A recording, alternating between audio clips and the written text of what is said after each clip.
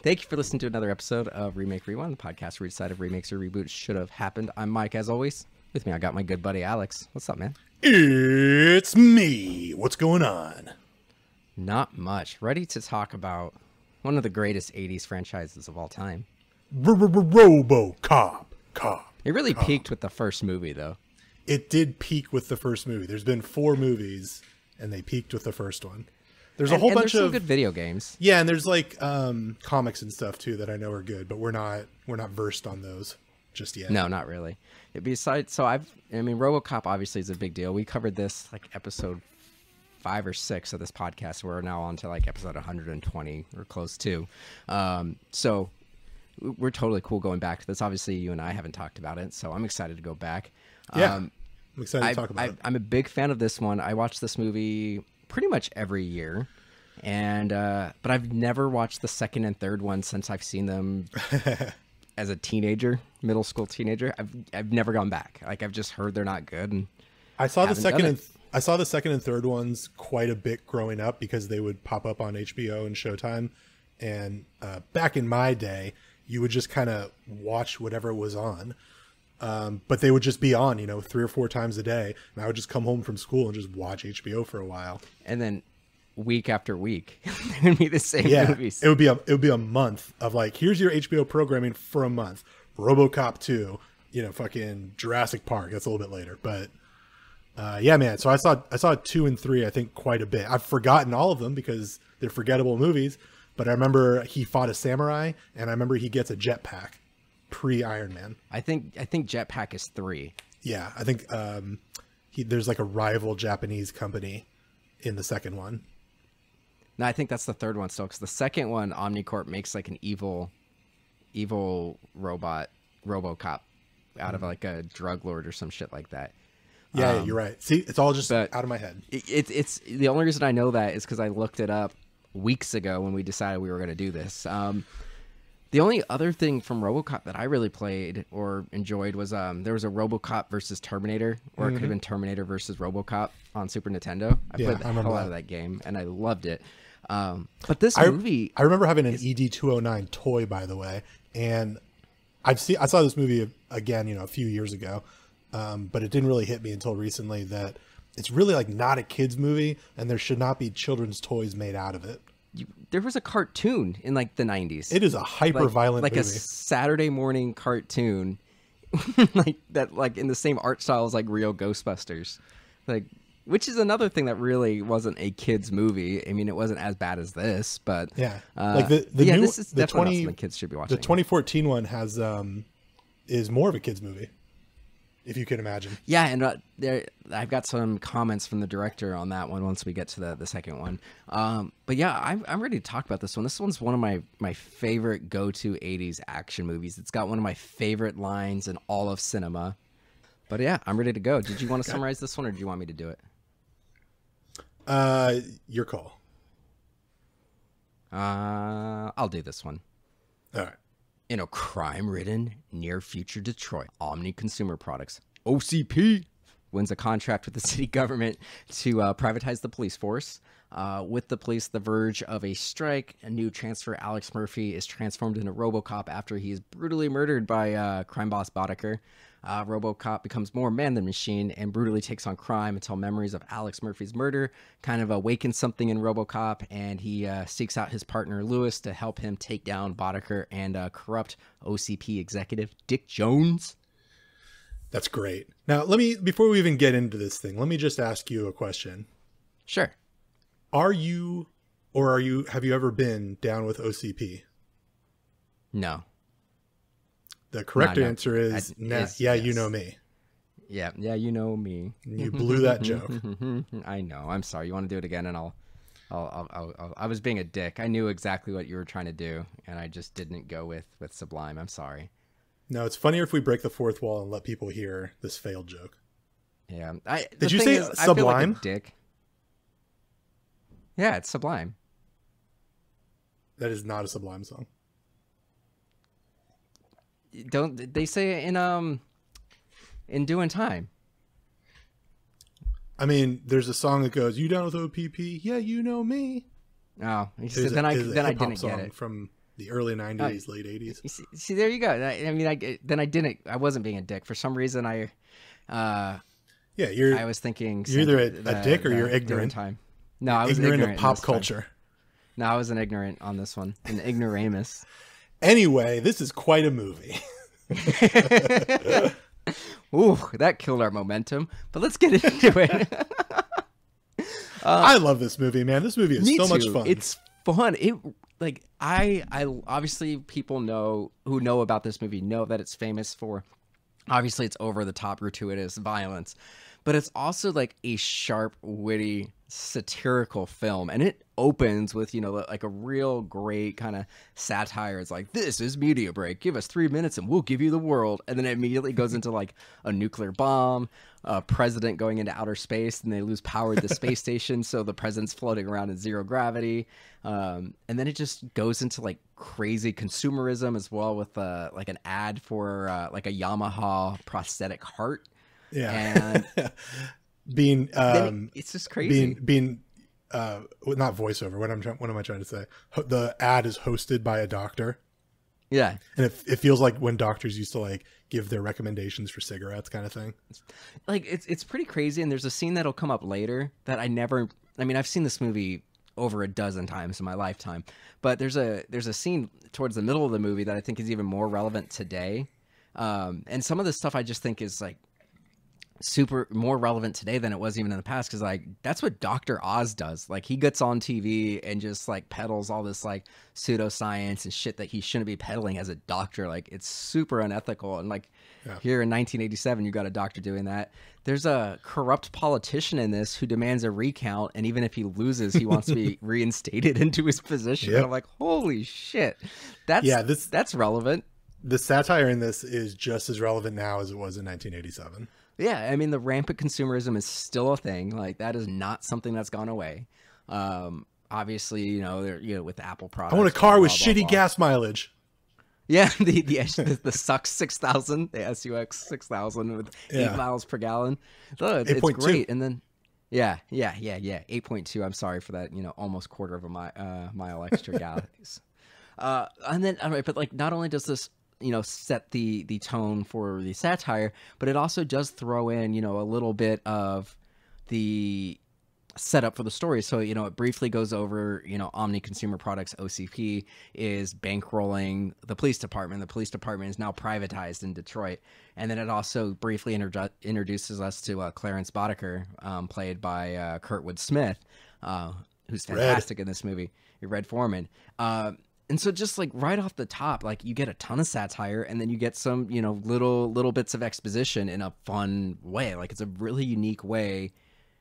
I mean, it's not even unique. Like that's something that's been done 1,000 times, using a news bulletin to give you exposition, but to do it in like a comical way is fantastic. It's just, this movie from the beginning just sucks you in because it's just so weird and over the top. And then we immediately go into, you know, Verhoeven, who, you know, the director, he kind of has this staple of like co-ed locker room. So like we're immediately in a co-ed locker room with, you know, naked men, naked women. Just 1987, you know, very progressive. Yeah, he did this. He did it in this. He also did it in Starship Troopers. So I think it's kind of funny that he has. Yeah, agreed. I think we should mention this movie is directed by Paul Verhoeven, who is fucking incredible, and I think an underrated director in Hollywood. Absolutely. And, you know, known for a satire. I mean, a lot of people, it's funny, like Robocop, Starship Troopers are, you know, a lot of people's, you know, favorite movies, and, you know, you can confuse them with just hyper masculine macho nonsense, but in reality that's like really not what these movies are about. You know, a lot of people don't realize that Starship Troopers is like a super anti-fascist, anti-machismo movie, and a lot of people just, it goes right over their heads. Total Recall, same thing. You know, he did that movie as well, and that one's also a very deep philosophical movie, and most people just see it as an Arnold action film.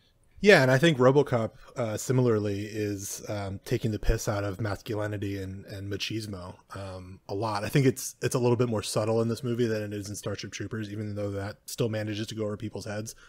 But this movie, we'll get into it with the next movie, but 2014 RoboCop feels like exactly what 1987 RoboCop was making fun of. Those types of movies. I agree. You know, And Sylvester Stallone and Arnold. Verhoeven almost passed on this movie. By the way, he also did. Oh, sorry. No, go ahead. What did he also do? I was just gonna say he also did Showgirls, which I think is another misunderstood masterpiece. Yeah. No, and you mentioned a lot Total of people. Recall. Yep. But he originally passed on this movie. His wife picked up the script out of the garbage can in his office, and then she read it, and she's like, "No, there's a lot of layers and subtext to this. Like, you should absolutely give it, anher read." And he did, and made this masterpiece. So good job, with his wife. We wouldn't have got the same movie if it wasn't for her, convincing him to do this movie. But there's a lot of other things that make this movie great, and even though like the Ed 209. There's certain scenes like when he's actually interacting with RoboCop where there's some really quick, kind of jump cuts and everything. What is the Ed 209 for the? So Ed 209 is a just this very large two-legged bipedal kind of robot. It almost looks like a waffle maker on legs, but it's supposed to be, and we'll get into the plot of this a little bit more detail in just a second, but this movie has these like robots that are meant to patrol the street and fight crime that are stop motion, and they do a really great job of compositing this in with, the live action actors. Yeah, the miniatures and stop motion are fantastic. Yeah, it's great. Like there's just something about it, even though it's not real. But it is real. It is real. Exactly. But we talked about this with Dante's Peak, even though, your brain knows that that's not really happening, seeing a physical manifestation of something, like it tricks your mind into thinking something that's fantastical actually works. And yeah, it's much easier. I think this really works. Yeah, it's much easier to suspend your disbelief when there's an element of something real. It's almost like when they're, for an adult, it's harder for us to fill in the blanks. But like if you go back to some of the 80s cartoons, Teenage Mutant Ninja Turtles, Transformers, Masters of the Universe, the animation is very simple on that. There's not a lot of actual motion in that. But, when we're kids, we fill in the gaps with our imagination. And I feel like stop motion for adults makes that, just a little easier for us to kind of put ourselves in a world where we can imagine a fantastical element. So really, really great effects on this. And, obviously really great effects with like the blood effects and blowing limbs off and whatnot with the gratuitous violence. But I guess I'll just go into a little bit more detail on the plot really quick. So the crux of this movie is really this corporation, this evil corporation is really trying to, one, take over the police force. And then slowly they want to take over all aspects of the society in Detroit and build what they call Delta City. And we'll get into that in a little bit more in a little bit. And really there's two major players, three if you really want to be specific, but three players at Omnicorp or OCP. There's the old man who's the CEO, and he just has a few scenes.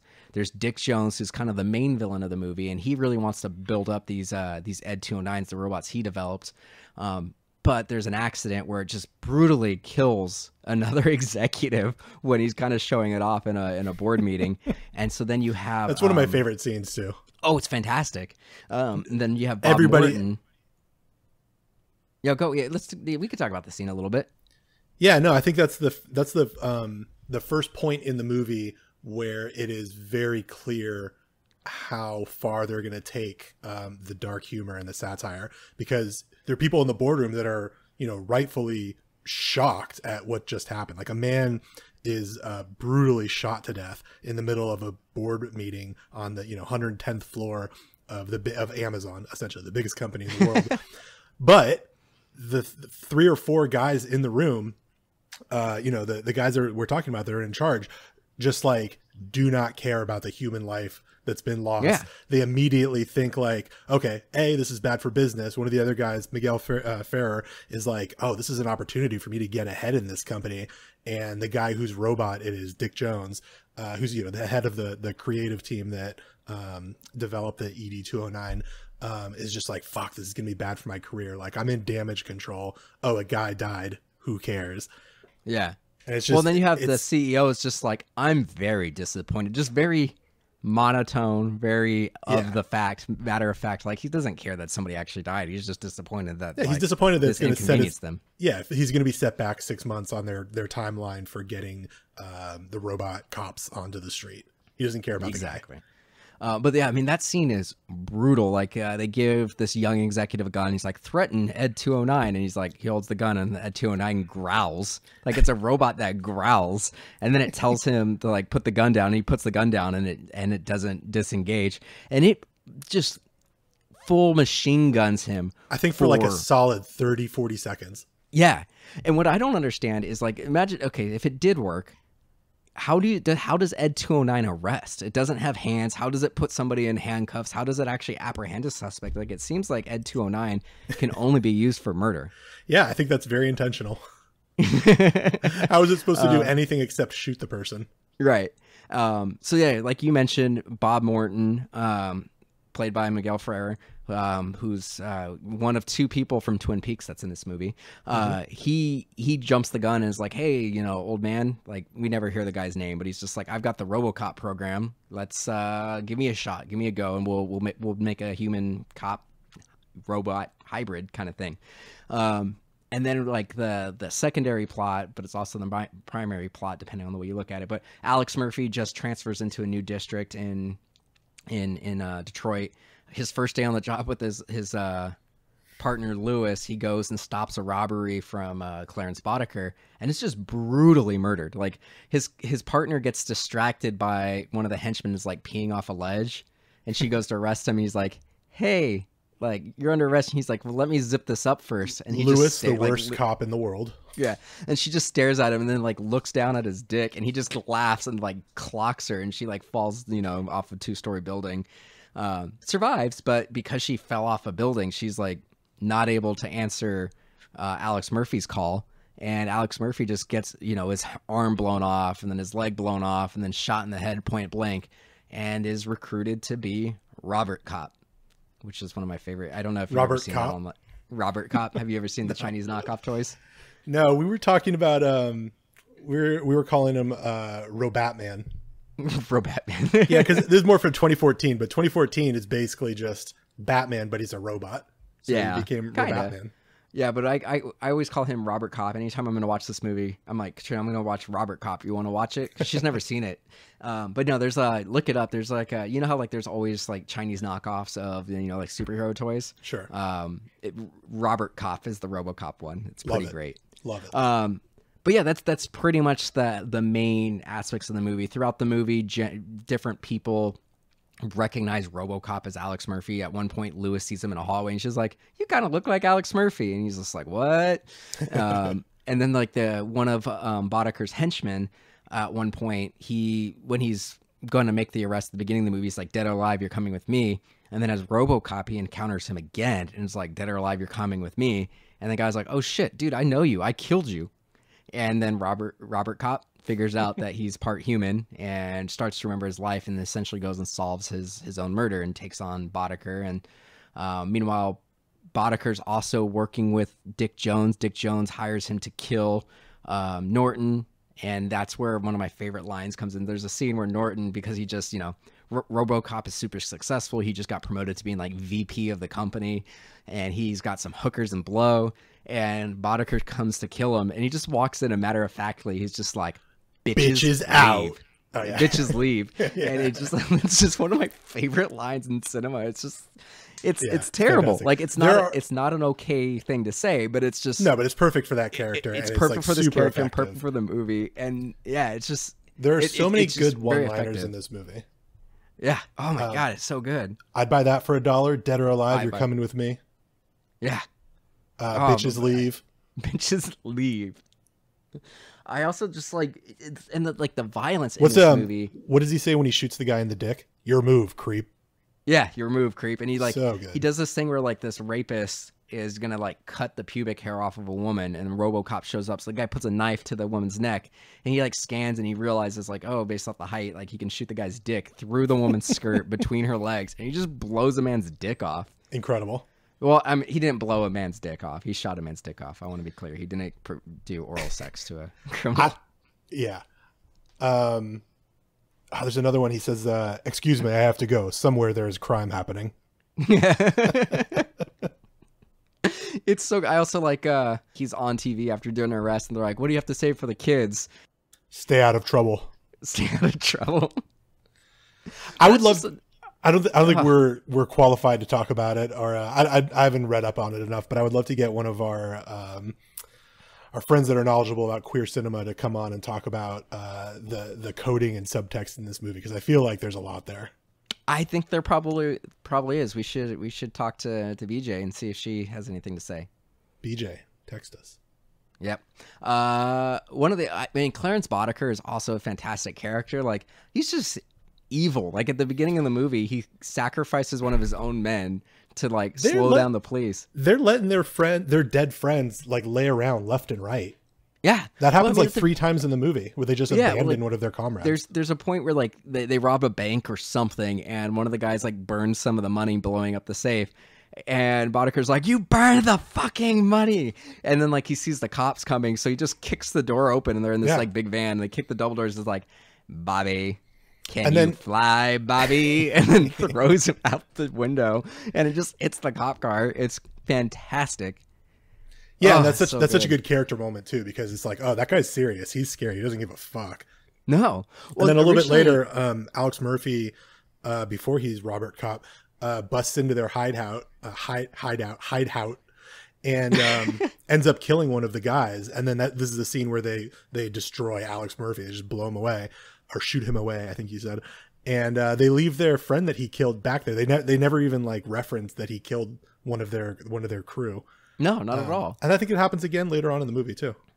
No, yeah, no, it happens several times. There's a point where at the end of the movie, when they kind of do when him and Robocop and Lewis go to take on Boddicker on his like home base, Emil, who is the one who recognized him. This is one of my favorite parts of the movie, by the way. Yeah, he's like, he gets hit and like he crashes this car into this like toxic waste. Hell, and he comes out and just looking like this monster, like, you know, worse than a toxic Avenger.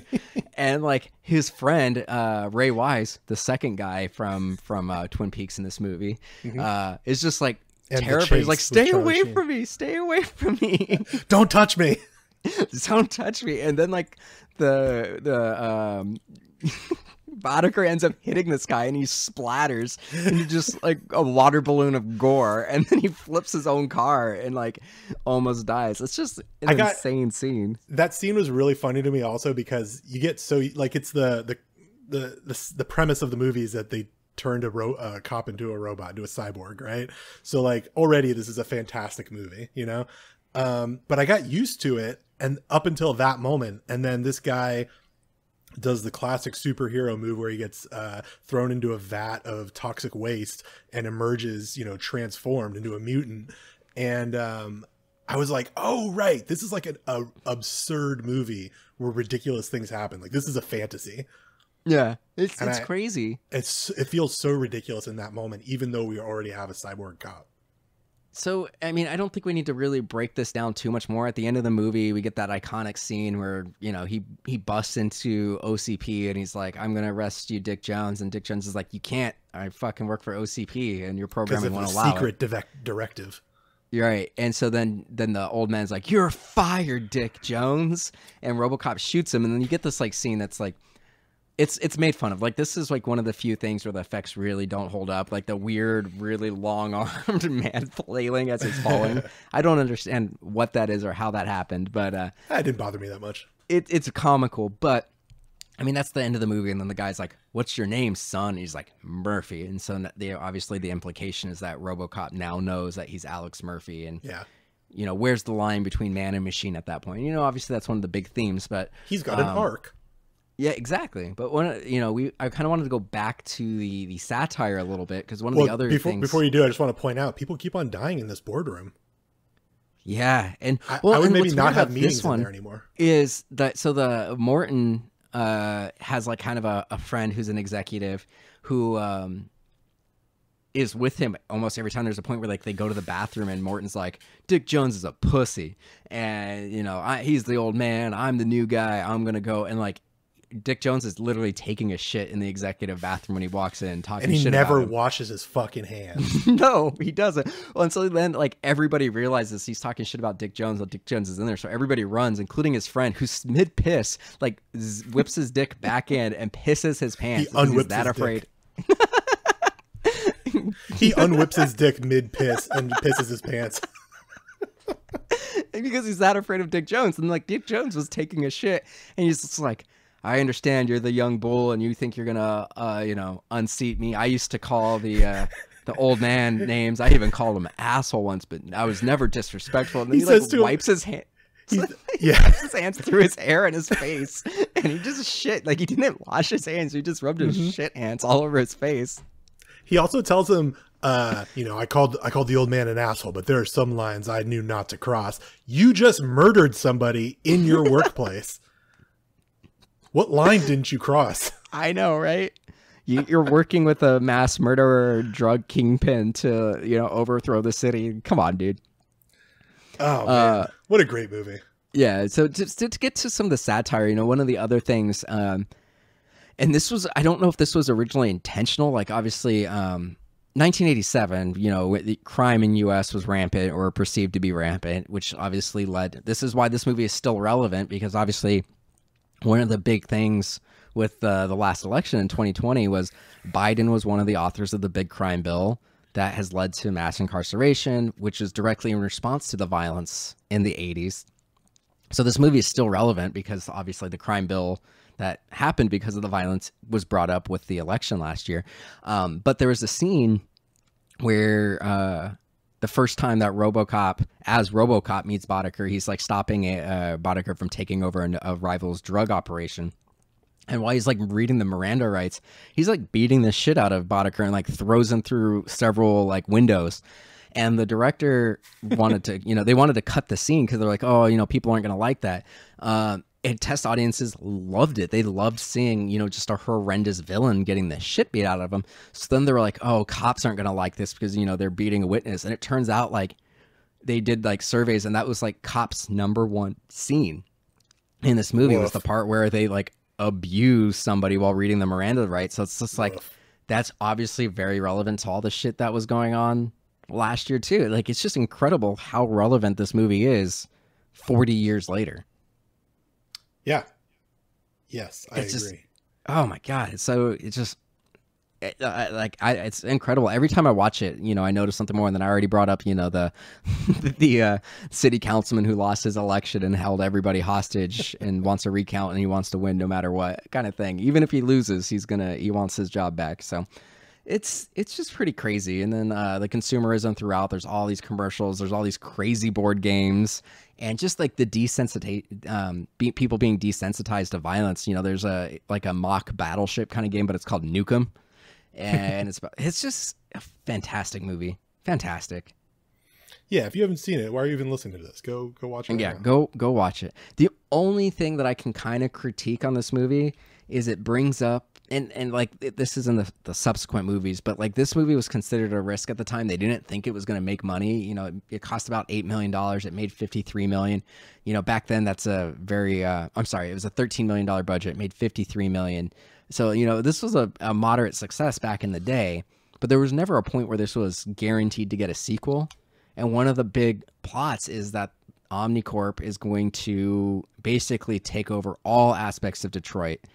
And that plot is never resolved. Like at the end of the movie, you kind of forget about it because the CEO is just like, Dick Jones, you're fired.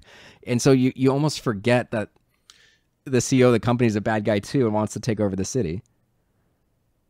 Yeah, it feels like the last 30 minutes of this movie were a little rushed.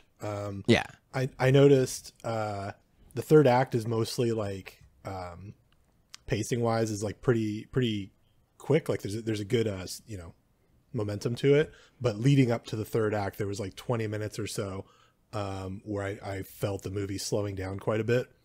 That includes a scene where all the cops try to shoot Robocop to death. Although I thought it was funny that I just imagined Alex Murphy in the Robocop, outfit being like, no, not again. Shot to death so many times in this fucking movie, man. Yeah. But I felt the movie slow down a little bit there. and then it kind of picks up for the last confrontation with Boddicker. And then the boardroom scene is like fun, but feels a little tacked on. And yeah, you kind of lose the perspective of like, oh, this guy runs this awful corporation, but now he's kind of helping out the good guy. I, no joke, couldn't remember, like when I was, doing our show notes for this, and, everyone was like, Omnicorp's an evil corporation. I'm like, why is Omnicorp evil? Isn't it just Dick Jones? And I'm like, oh, wait a second. No, they wanted to do this plot. Like, you kind of forget about that plot because there's this big hurrah as everybody cheers the death of Dick Jones. To the new movie's credit, I think they leaned into that evil corporation thing. Oh, absolutely. So the only other, kind of trivia I want to bring up on this before we move into our next segment is that this movie was actually responsible for the apprehension of a robbery suspect in Sacramento, California. A thief ran into a movie theater that was playing this and tried to hide and got so engrossed in the movie that he didn't even notice the cops evacuating the civilians. And then, like, next thing you know, he looks around and it's just the cops and him in a movie, and they arrested him. So that's awesome. I have a piece of trivia. Yeah, go for it. The Robocop suit was so hot and heavy that Peter Weller lost 3 pounds a day from water loss. Gross. Yeah, and eventually they installed an air conditioner into the suit. Yeah, that suit costs anywhere from, depending on the version, anywhere from $500 to $1,000 to $1 million by the end of the movie. That's insane. The budget of this movie was $13 million, so it's the most expensive aspect of this movie was the suit. That feels like a bit of the satire too. Like, that suit is so impractical and ridiculous. Like in the world of the movie, he's too big and bulky. Agile. Yeah, he's like not agile at all. Right, he can't even fit in his car. Yeah, so that's why you never see, like, when he's in the car, it's only ever just him wearing like the headpiece and the chest piece, and you never see him in the car full body. You always see him getting out or getting in, but they always just kind of film. It's like totally impractical, but it looks cool. And he's like shooting a bunch of people and shit. And I think that's kind of a comment on these types of movies. Like, what else can we do, man? He's big and made of metal. That's fucking cool. We're going to do it no matter how little sense it makes. Yeah. Cool. So I think this next segment, what have you been up to, bud? We're probably going to have to just shotgun it a bit. Because I know my list is really long because I didn't read anywhere near all the stuff I watched when we had Jade on our last episode. If you guys haven't listened to that episode yet, we did have Jade from AFI and Black Audio on to talk about The Thing. It was a great episode, so go back and listen to that if you haven't already. But and if you're a new listener that came over from that episode, thanks for sticking with us. We hope you continue to. Yeah, thanks. We got a new patron. I gotta give a shout out to our patron. All right, so we got a brand new patron this month. Raised joined our patron list. He's giving us $1 a day. I just assumed a gender. I'm just gonna say Raised. They gave us $1 for Patreon, and they went through and listened. They mentioned that they liked a lot of our other content. So thank you for supporting the show, and thanks for listening to more than just the AFI episode. So that is awesome. Awesome. But what have you been up to, bud? Did we talk about Bo Burnham Inside when we had Jade? I haven't watched it yet. Katrina had like night shoots like all last week. And it is so fucking good, dude. I've been listening to the album. Incredible. I can't wait to actually watch it. It's basically like a video album. Like, it's a bunch of music, and they just released all the songs on Apple Music. So I've been listening to that all week. That's so tight. Yeah, I need to watch that still. I'm ready for Spiral now. I haven't had a chance to watch it yet, but I've watched Jigsaw, the 2017 series capper to the Saw series, and I was surprisingly into it. It was really good. I heard that one came back around. It was better, like closer to the first three. Right. I think, and it's the best looking out of all of them. I thought it was cool that Tobin Bell got to really look good in one of these movies. The other movies are like very 90s and very cheap. This one had an actual budget and shit. I'll blast through the rest of these. Mitchell versus the Machines was great. The Pulp King that's really good. Jack Black. Mitchell's, yeah, it was good. The Conjuring, The Devil Made Me Do It. 1.5 stars out of 5. The Last Boy Scout, which is incredible. It's another. That's been on my list. Tony Scott, hero of the 80s and early 90s action movies. Bruce Willis and one of the Wayans brothers, right? Damon Wayans. Yeah, man, that movie is so much fun. It feels a lot like true romance in a lot of ways, because obviously Tony Scott. I mean, I Tony Scott has directed many fantastic movies. Oh, of course. Election, which I haven't watched in a few years, so that was fun to revisit. Fantastic. Real Steel, which I believe was on your recommendation, right? I don't think so. It's good. I like the movie. I don't remember recommending it. I feel like you've talked about how much you like Real Steel. I haven't seen that movie since it came out, so I definitely haven't talked about it. But it's a good movie. Who told me about Real Steel? I don't know, man. But anyway, it's a good movie. Yeah, I enjoyed it quite a bit. I wish that they had made another one. Well, we're getting Rock'em Sock'em Robots with Vin Diesel, so yeah, that is a slap in my face, me personally. And then a bunch of TV that I did not write down. So got it. I'm gonna shotgun some of these I watched and just didn't talk about last time. So I started that Warrior show that's on. It's a Cinemax show. Oh yeah, but it's on HBO Max. Didn't like it. I watched the first 3 episodes and like it's. All the action is at night and it's super dark. It's really hard to make out. And, you know, I really wanted to like it because Joe Taslim's in it. And, you know, I watched the raid recently in Mortal Kombat. And, like, it's just, I personally didn't like it. This show is just, it's like that one episode of, I almost said Lord of the Rings, but it's not Lord of the Rings, Game of Thrones, where like nobody could see anything because it was so dark. Every episode is like that. It is so dark. I turned up the brightness on my TV just for that show and I could still barely make shit out. So I wanted to like it, but I couldn't get past 3 episodes. So, I watched Ocean's 8. It's a fun movie. Yeah. I really like it. I think it's just as good as Ocean's 11 and Ocean's 13. Surprisingly good. Based off your recommendation, I watched Greenland, and oh my god, it's a fun movie. It is ridiculous, over the top. Gerard Butler. Very sad. It's very sad, and like every bad thing that happens to like Gerard Butler's family is like their fault for like waving it in everybody's faces that they were selected to survive and they made themselves targets. But it's a very good movie. It's very intense. Like it just starts like 5 minutes, you know, not even 5 minutes in the movie, he finds out they've been selected to survive, but like survive what? He doesn't know. And then he finds like they're having a barbecue, and then there's an announcement that like, hey, there's a meteorite coming. Hey, Gerard Butler, you got to survive. And all of his neighbors and friends are like, what the fuck? And it just kind of goes, but it's a great movie. Yeah, it doesn't really let up. No, it doesn't. Like it just puts its foot on the gas and never hits the brake. Like I mentioned, Katrina was working. She was working on a film and was doing night shoots the last couple weekends. So I had a lot of time to myself. So I watched all 3 of the Nolan Batman movies on the same day, back to back. And they're great. I mean, even The Dark Knight Rises, you know, is definitely not as good as the first 2, but it is still a fantastic film. I watched Street Fighter. I watched Step Brothers. I watched Dunkirk. I finally got it. That's like the one Christopher Nolan movie I never got around to watching. It's very good. Like it's. I think it's probably my least favorite of his movies, just because I don't feel like it did really anything unique. But it's, you know, it's a beautiful film. It's well shot. I mean, if you didn't enjoy it that much, you didn't enjoy it that much. But well, I did enjoy it. Like I think I still gave it a 4.5 or 5. The timeline is super unique, though. I think the way they played with the timeline is more unique than Tenet, honestly. I mean, I didn't feel like the timeline was that unique. I just felt like it was just 3 different stories. Like they were pretty concurrent. Like it was very good. I just didn't.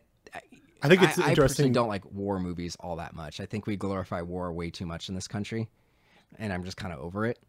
Sure, but it was. I'm not. Good movie. That's cool. No, you're a warmonger. I get it, dude.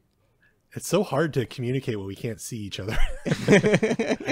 No, I haven't revisited it, so I don't want to like die on this hill. But I thought it was really interesting that there were 3 stories that we're watching concurrently that take place over different amounts of time. I thought that was really cool. Yeah, and that's like, I mean, maybe that's like self-indulgent or whatever, but I think that's more interesting than time goes backwards sometimes. Yeah, no, it's a good. I didn't feel like it was that unique. It just felt like it was a one big event with 3 different characters, and you're just checking in on characters. Like I didn't think it was that crazy. What I did think was impressive was how little dialogue is in the movie. Yeah. It's more like just that sense of unease and just peril. It's a very good movie, but you know, if I were gonna go back and watch any other Nolan film, that one's probably the lowest on my list to go back to. I just like having Tom Hardy in a mask doing eye shit and another voice. But no, it was a good movie. And then just to shotgun the last few, the Orange Years, the Nickelodeon documentary on Hulu. Fantastic. Oh, yeah. I saw you like great mix of nostalgia and just like background details. Like I had no idea how old Nickelodeon actually was and how progressive it was. Like I think it was only around for about a year before they fired the first like CEO and then brought in a woman to be the head. And then they had like women as like all the creatives, like very, very progressive company. And just, I learned a lot about that company. And then also just got like my nostalgia kind of like buzz. Like it was really good. And then, while I was at the gym, I don't know why I kept with it. It wasn't good, but it was just like easy to watch and not really have to think about. But that Shadow and Bone show on Netflix, just watched that while I was doing my cardio the last week, and it was very predictable. Like Ben Barnes is in it, so I knew he was going to be the bad guy because he's the bad guy in everything. Sure. And yeah, and then Dave came back. I highly recommended Dave. It came back last Wednesday and had or Thursday, and it had 2 episodes dropped the first day. And I love the show. You should watch it if you haven't. Me personally or our listeners? Everybody should watch Dave. It is so fucking good. It's hilarious, and it has like, there's very deeply flawed characters, but then there's also just this idea that like it's okay for a man to like love their friends, like actually love them. And then there's one character who's bipolar, and like everyone just accepts this person unconditionally, and the character's super immature and he's kind of a dick, but like there's just something endearing about him, and I like Lil Dicky's music. So great show, check it out, watch it. Cool. It's got the Mike stamp of approval. Word. All right, 2014 Robocop. Tell me about it. Well, quickly before we jump into that, there's one thing I did want to say about not even about Robocop 87, but about Peter Weller, who plays Alex Murphy. He's also in a little movie called Screamers. Have you seen that? Screamers, that's Lord of the Rings, Peter Jackson, right? No, it's not Peter Jackson. I'm thinking of a different movie. I'm thinking Frighteners. Yeah, no, that's right. No, Screamers is about it's like way in the future, and it's about these 2 like mining companies that are at war with each other on a distant planet, and they've developed technology that basically puts a table saw inside of like a little piece of AI, a little critter like the size of a rat or something, or a hedgehog, and it goes through the ground and can detect enemy combatants and jumps up at them. Oh, weird. And kills them. And that technology has developed to the AI like started becoming self-aware. So now both of these mining factions are stuck on opposite sides of the planet, and neither one of them can go out into the battlefield lest they be attacked by the other one's Screamers.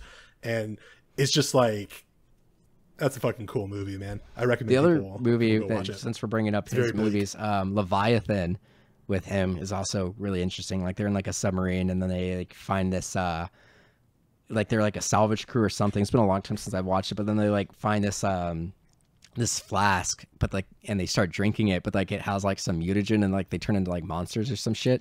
Let's do a Patreon episode where I watch Leviathan and you watch Screamers. We both watch both of them. All right. Just little Peter Weller. Yeah, our next Patreon episode will be out next week, and it's going to be on Fast 9. But that is a good one to have in our back pocket for another one. Yeah. All right, 2014 robot person, police Robert officer, cop, Batman, cop, Robot cop. Robert. In 2028, war will largely be fought by drones and robots. The United States is the lone holdout in regard to allowing robots to take the form of police officers. Omnicorp believes a cyborg is the loophole they need to sway public opinion and make billions of dollars off a robotic police force. This is a tongue twister. When police officer Alex Murphy is critically wounded, Omnicorp tricks his wife Clara into allowing them to turn Murphy into Robert Cop Batman. Robocop single-handedly reduces crime by 80%, but only by overriding Murphy's humanity with programming and hormones. They lower his dopamine to non-existent levels, so he's basically a drone. Murphy is somehow able to override his programming and begins to solve his own murder. Afraid of Murphy uncovering what they did to him, Omnicorp attempts to destroy their own creation. Yep. That's what happens in this movie. So I'm just gonna say this right off the top, and I feel kind of bad. I did reach out to Joel Kinnaman on Twitter to see if, hope against hope, we could try to get him on. Now, do you? Sorry, I'm interrupting you. Do you have the voicemail that Joel Kinnaman left you, where he's just using horrible racial slurs and calling you every awful name under the sun? No, I deleted that. I didn't want to do him dirty because I'm sure he listened to the old episode and I wasn't kind. And I'm not gonna bash him, but I'm also not gonna be kind. I didn't find much of a difference between his Alex Murphy and his zombified, hormoned, overly programmed version. Like, he was very dry in this movie. I think this movie could have done a lot better with a more charismatic lead. And I'm not saying he's not a good actor.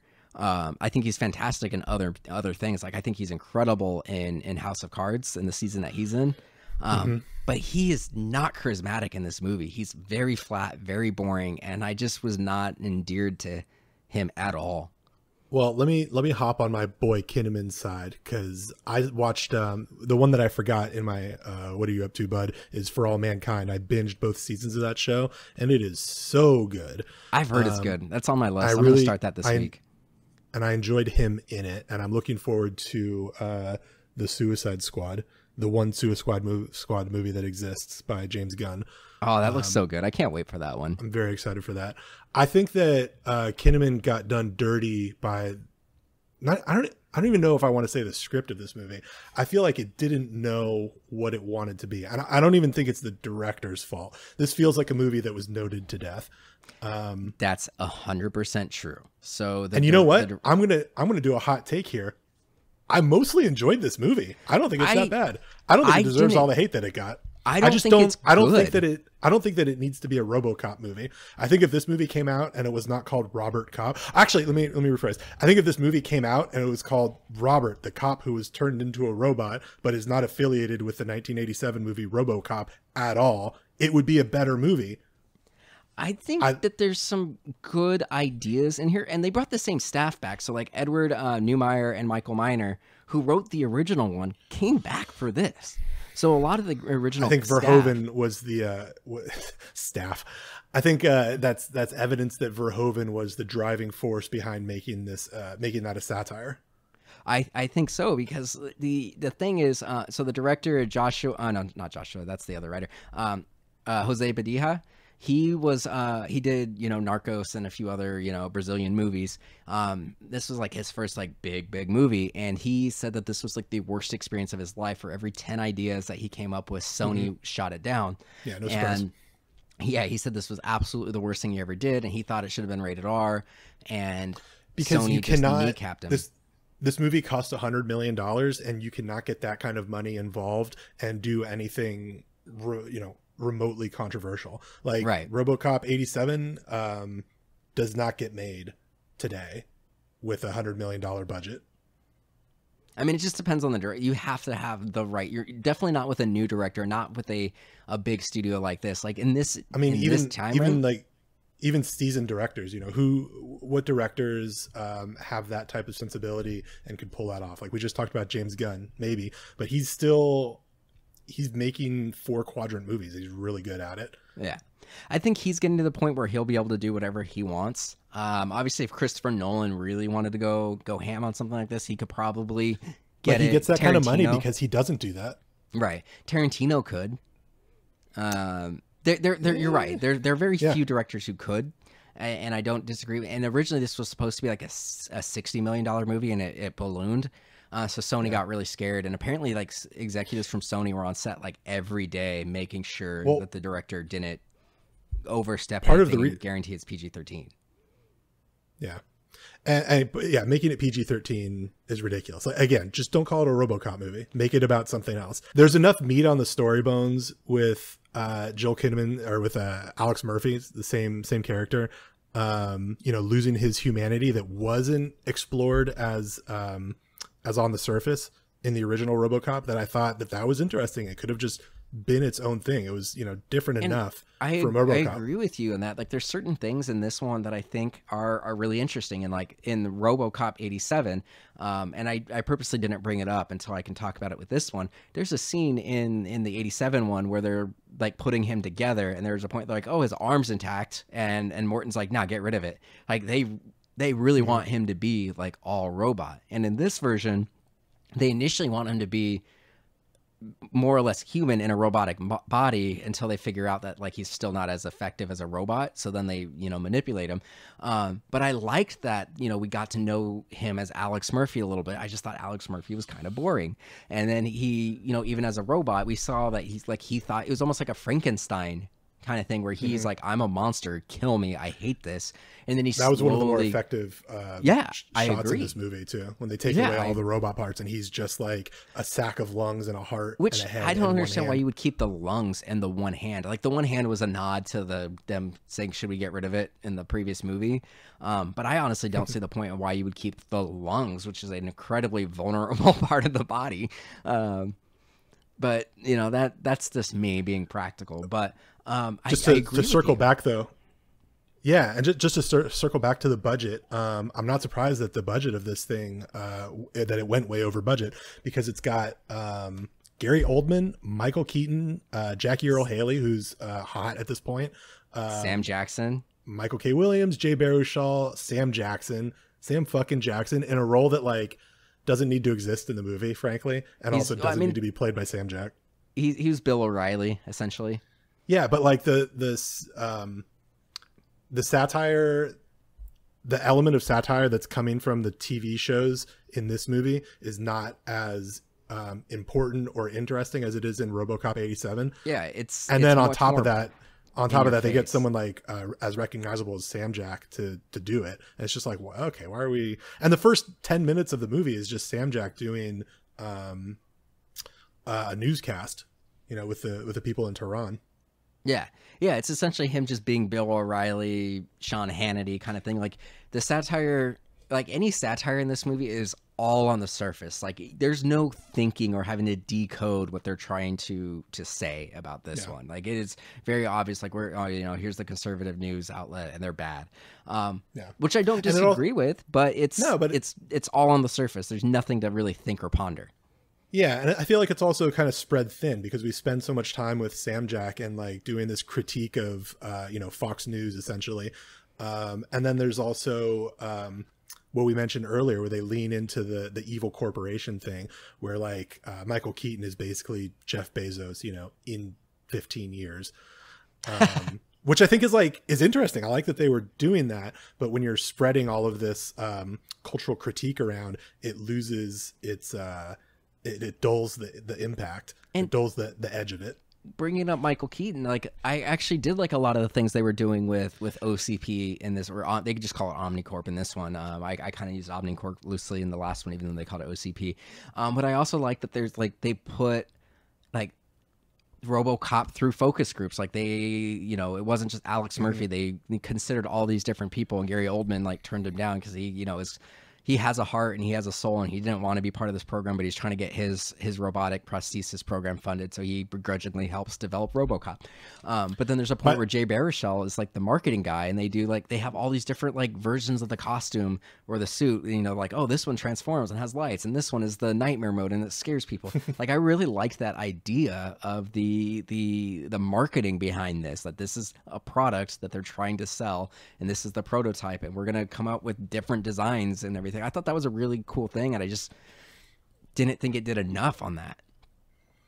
Yeah, again, if they were spending less time with Sam Jack being Bill O'Reilly, which is interesting, but like not terribly fascinating, and spend a little bit more time with marketing a product and like how soulless that process becomes. And I think that would have stayed relevant too, because there's no way for them to know this in 2014, but in the last 7 years, that's become a part of everyone's life. Everyone's trying to like brand themselves on Instagram and stuff. We're all doing, or anyone that's, creative and trying to do a thing on Instagram or TikTok or whatever, they're all constantly thinking about, how they can do this within themselves. And it's like not healthy.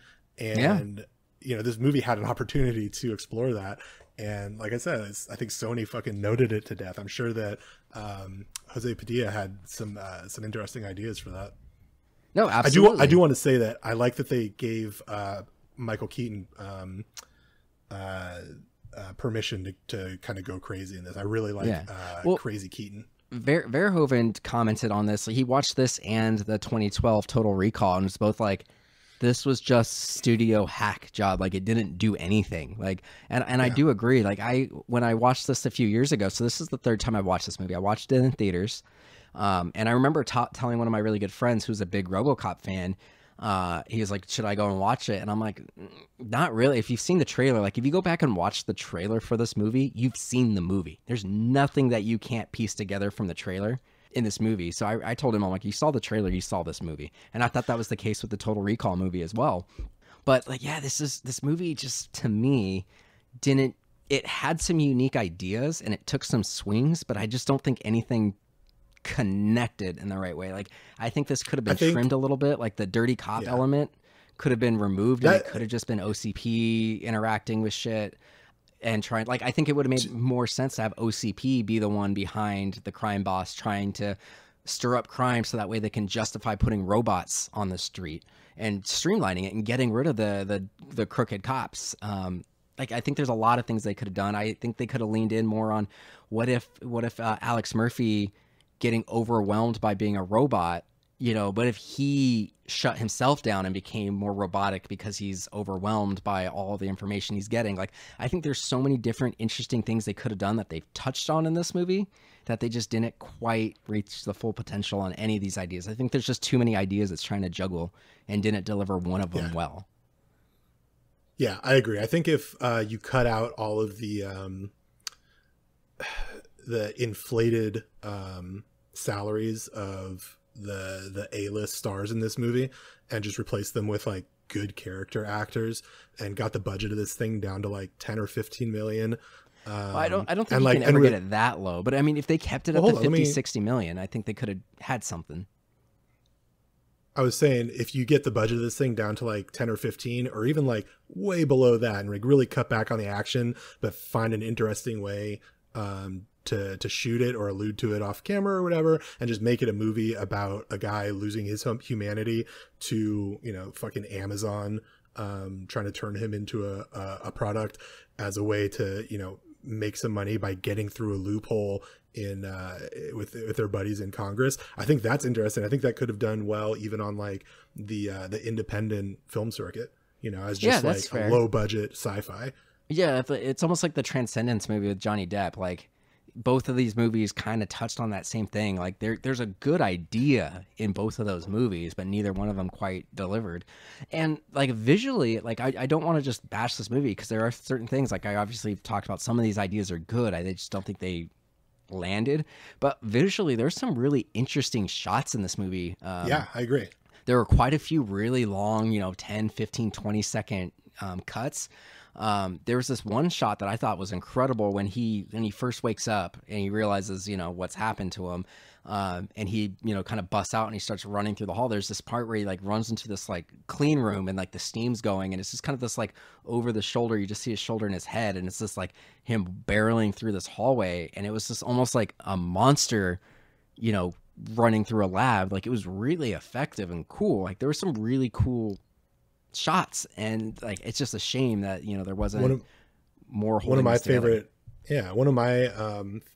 shots, one of the ones that stuck out to me, was when he finally goes and sees his kid after he's been turned into Robocop, and there's like a long two shot, like Wes Anderson, very like side framing, where he goes up to his kid and the kid is sitting down and he's fully in the shot, but Robert Cop walks into the frame and his head is cut off. And it's just like very jarring and like unnatural for him to be standing out of frame while this kid is in frame looking up at him. Yeah. And they hang on it for like 5 or 10 seconds. And then he finally kneels down into frame. And I was like, oh man, that's like a more interesting visual than I agree, because in that moment he's still juggling trying to be human in this new body that he's not used to. Like, it's a very effective, like they do a lot of like really good camera and shot setting up that. And And he's also like a stranger to his kid, kind of, or he's worried about being one. Yeah, absolutely. And it's also just like a jarring moment. You didn't know which way it was going to go.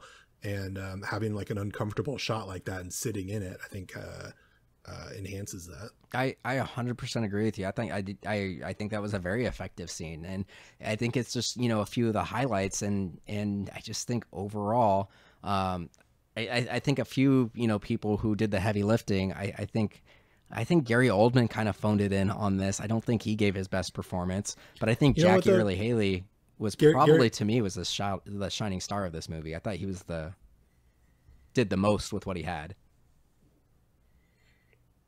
Yeah, I mean, that's funny. I kind of feel the same way about Jackie Earle Haley. I feel like Gary Oldman phoning it in is still pretty good, and I feel like Jackie Earle Haley is just like not gonna be a smarmy piece of shit that you kind of love to hate. Yeah, I think both those guys are just doing the thing that they do. I feel like everything I see him in, he does something different every time. Like he's not, you know, people might know him as Rorschach or Freddy Krueger, or this, and obviously he was the kid in Bad News Bears as well. All pieces of shit that you love to hate. Yeah, but there's just something about. I'm not diminishing Jackie Earle Haley at all, and same thing with Joel Kinnaman. I don't think like. I don't know that Joel Kinnaman has a ton of range. I think he's kind of always doing the same thing, but I like him and he's charismatic. And I think he still like manages to. I think all of these guys still manage to like wring emotion out of moments. I think Jackie Earle Haley 100% elevated John Kinnaman. I think John Kinnaman was much more animated. This is why he didn't want to be on our podcast. You don't even know his name. Joel Kinnaman was, I feel, John Killerman. Joel Kinnaman was much more animated when he was in the scenes where he was interacting with the antagonistic Maddox, played by Jackie Earle Haley. So I feel like he elevated other people's performances, and like he got the laugh like when after that big scene, which honestly the way they tested RoboCop, I'm curious how you feel about this, but the big crux of the movie was they wanted to have robots policing the streets, but because of the Dreyfus Act, they couldn't. And so they found this as the loophole. And so they ran it through a scenario, and he did the scenario perfectly. So it was just like a robot doing the scenario and him doing the scenario. But he ended up being about 5.2 seconds slower because at a key junction, when there was a bad guy holding a hostage, he's like, hey, stop holding the hostage. Like he gave the hostage a chance to, or the criminal a chance to give up, and when the criminal didn't give up, he shot him, where the robot just immediately shot him. And to me, I didn't see that as a failure. He didn't take any damage. He still killed all the other villains who got in the way, and the hostage wasn't killed, and it was only a few second difference. I'm like, dude, that's a win. He was super effective. Nothing bad happened to him, blah, blah, blah, blah. But the company was like, that's not enough. So then they basically they rewrote his brain to listen to the software when battle's going and releases chemicals to make him think he made the decisions, even though he didn't. So that was one thing I didn't really get. Almost, dude, this is still like, he's still way better than a regular cop. And then the other test was he had to go against like 40 robots that have the same programming as him and Jackie Earle Haley. And if he got shot by Jackie Earle Haley, he loses and dies, essentially. I didn't understand how that's a fair test to have him go against 50, ish identical versions of himself. Yeah, I mean, it's probably not super fair. Yeah, I think they're just. I think they're trying to test him, as hard as they can to make sure that he's absolutely, the best version of the product that they're trying to create. Right. And I think the first scenario that you mentioned is another interesting thing that this movie doesn't really explore, because what they're talking about, but they don't actually say, and they don't end up exploring, is, okay, this this robot cop, this robot does it faster than Joel Kinnaman, than Alex Murphy does, but Alex Murphy has humanity and is able to give the criminal an opportunity or whatever. There's 100 different ways that can go, but he's got the human element, and the company sees that as a bug, not a feature. Right. And I think that ultimately, but that was the whole point of putting a human in the robot, though. and ultimately a lot of the communities that these robot cops or cyborg cops are going to be in probably want some human element in there. And the company doesn't give a shit about that. You know, they only care about their interests and the max amount of control that they can have. And I feel like that's, you know, part of the movie, but it's not really explored as much as it could be. So, I mean, other than that, I don't really have anything to talk about. If you've seen, I honestly say, if you haven't watched this movie, I thought there was a couple weird choices with nods to the original. So like his partner, instead of being Nancy Allen, this young white woman, it's Omar from The Wire. It's Michael K. Williams, Omar from The Wire. It's like slightly older black dude, and I thought it was also interesting. Named Lewis. Yeah, right. And I thought it was interesting to race swap. The gender swap feels a little like, well, you're taking a role away from like a woman who could be doing an homage to this like kind of badass character, as badass as, you know, 80s movies let women be, right? So that felt like kind of a bummer. And then they also they gender swapped the chief of police, kept her black, but then like made her the bad guy, which I thought was weird. Like in the original, in 87, the chief of police like doesn't really have an impact on the story one way or the other, but he's like, you know, kind of a badass. He's 100% on the side of the cops. I mean, listen, even though he's a cop and this show does not support cops, he's a man of the people as far as that movie's universe is concerned. And in this one, the chief of police is like corrupt and a piece of shit, which, you know, ACAB, like, yeah, for sure. But in the world of the movie, that, I don't know, that was kind of a letdown.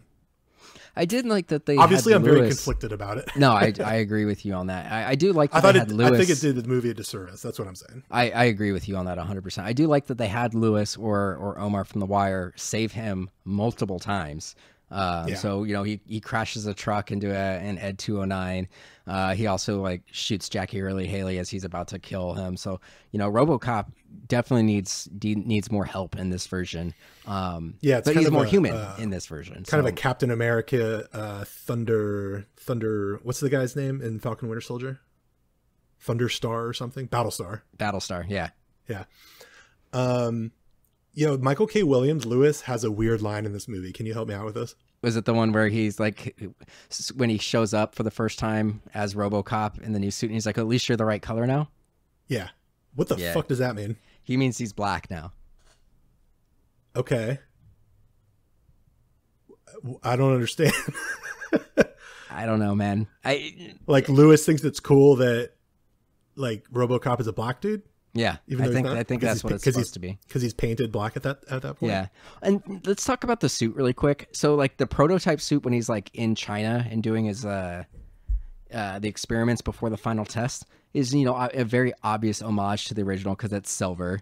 Then there is the nightmare mode that Jay Baruchel is pitching during the marketing meeting is actually the design from the '87 movie. But then he goes to the black kind of thing and it's like, oh, let's make it more urban, more tactical. And I feel like a darker gray gunmetal would actually blend into like a cityscape more than a pure black. I agree. I also think that scene came 20 minutes too late into the film. I agree. And then at the very end of the movie, you know, he's almost killed. He gets up on the roof and it has a similar ending to the original one where it's just like, oh, he realizes he can't take on an Omnicorp person. And this is red asset people. They have like an RFID bracelet. But he's just able to, you know, there's no like Dick Jones moment where you're fired and he's able to kill him. It's just like, he just overrides it. He's just like, oh, you're threatening my family. Yeah, and I guess that's more supposed to be like, oh, the humanity outweighs the machine, but like there's no commentary on it. Yeah. It's kind of anticlimactic. Yeah, and then he gets a new suit at the end, which is basically the prototype suit again. It's like silver again. Yeah. I also thought it was kind of funny that we were talking about similarities to Batman, and you watched the Nolan movies this week, and there's that iconic line from Dark Knight, from Batman Begins, right? When he gets the tumbler and he goes, "Does it come in black?" Yeah. And that's basically the same like beat that they did in this movie. It's like, let's make it black. Exactly the same. And it was being delivered by Michael Keaton, who was Batman. So oh shit. Funny. Yeah, and then like this movie ends with. And by the way, they also painted his little robot bed black at the same time. I thought that was cute.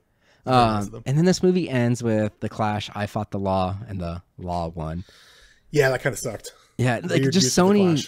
And this is, obviously why, a lot of people, when Sony said they were going to pull Spider-Man after Far From Home, Far From Home was the first Sony movie ever to gross $1 billion. And they're like, are you guys fucking idiots? Like, you guys made the Robocop reboot and Total Recall, and they were garbage. Like, why are you going to pull, yourself out from Marvel? Sony is maybe not great at making movies. Yeah. And it's just like, this was not like you said, it was just noted to death. I think if we just let the director do his thing, or if they found a way to bring Verhoeven back, like, this could have been a badass. Like, they had the original writers. Like, man, if they got Verhoeven back, like, I think this could have been really interesting.